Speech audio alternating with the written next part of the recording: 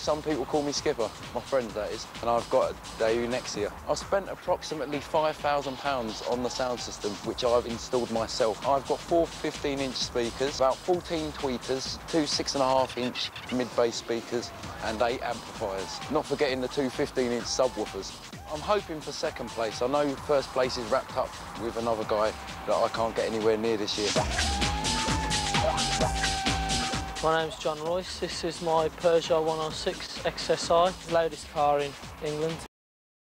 I'm nicknamed the Demolition Man because of the loud car stereo that I have. 10 kilowatts of bass on it. I can make a coin bounce off the roof. It can cause permanent hearing damage. As for how much I've spent on the car, I'm too afraid to add it all up. My chances today, I think, are very good, but it's not over till the mic's put down and it's all switched off. The majority of DB drag racing competitors do not play conventional music.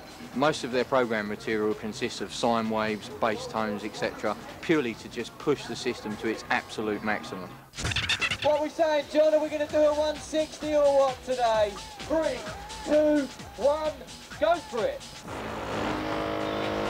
160, 1.6 dB! Oh my word! 150.4 from Joe, 161.6 dB!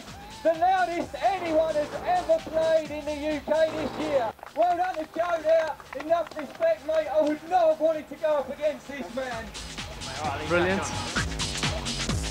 So what we're going to do today... Let's hope I can do it next year.